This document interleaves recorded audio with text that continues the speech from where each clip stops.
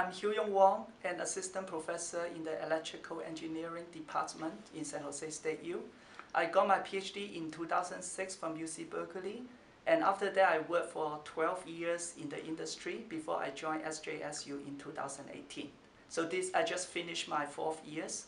So in my lab, we perform physical and circuit simulations to understand how the transistor work and for power electronics and also nanoelectronics. And we also do machine learning to understand the defects in the transistors by using the simulation data, what we call simulation augmented machine learning, to build a more powerful machine for machine learning. And in the last few years, I also have started working on quantum computing education and research. So there are many books that I enjoy readings, but 2 of the books that is particularly relevant to the book I'm writing, or which trained me in quantum mechanics, is the Quantum Mechanics by J.J. Sakura and the Introduction to Quantum Mechanics by David Griffin. The reason I wrote this book is because I studied quantum computing myself. I did not learn quantum computing when I was in the school, when I graduated in 2006, because at that time it was still not popular.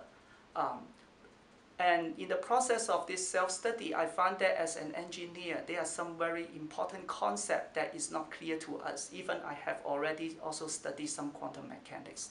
That's why I start thinking that I should write down my experience. Another reason is that when I joined San Jose State University, in the EE department, there is a plan to start introducing quantum computing to the students, because we know that the San Jose State University students have been a very good supporter to the semiconductor industry in the past. And we think that if the quantum computing is going to be important in the future, we are going to play the same role. That's why we want to start introducing the quantum computing. So we decided to offer a class in 2020 spring in Introduction to Quantum Computing.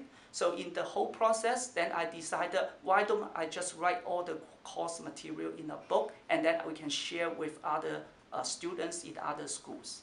The reason I wrote this book is that I want to share with those people who are not good in quantum computing, particularly only have engineering training background, who doesn't have a strong knowledge in linear algebra and quantum mechanics. I hope that to bring the concept to them. And that's why it starts with a layperson. This layperson, the most important thing is that this layperson is willing to learn and curious to learn. So I start from the basics with some analogy and then guide them hand by hand. The first part of my book is more about linear algebra, but I use the quantum computing as examples. And then they will be able to learn how the qubits evolve in different algorithms. So in quantum physics, every system can be described as a state. For example, for electron spin, we can say it's spin up or spin down. Or we can just have an analogy, for example, a coin, which is not really quantum physics, but let's assume it is quantum physics. It can have a head going up or the tail going up. Then you have 2 states. So we are very familiar with the state. However, in quantum physics, it is possible to have a state which is a combination of 2 fundamental states. In the spin case, it can be spin up and spin down. Then you say, oh, my electron can be in a superposition or a linear combination of spin up and spin down. What does it mean? It means that there's a certain probability that it is spin up or spin down. It is not definite. Just like in the coin case, if you spin the coin, but be careful, this spin is not equal to the spin of the electron spin, right? Just happen that they are called spin. If you spin a coin on the table, is it head or tail? You don't know. You kind of can say that it is a linear superposition of head and tail. Now, this superposition gives us a lot of information.